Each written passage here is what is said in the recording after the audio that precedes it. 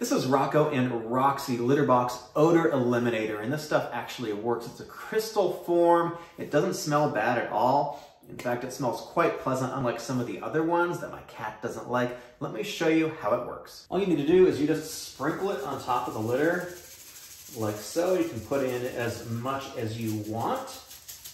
And then your cat's gonna move it around, but I like to actually just move it around a little bit myself, just kind of get it in the litter. And you can put it on like basically once a day or every couple days. It is pretty effective. And like I said, my cat doesn't, well, my cat actually likes it because some of the others I've tried sort of smell like mint. Cats hate mint, they hate peppermint kind of stuff. So this actually works, it's pretty inexpensive. I definitely recommend it.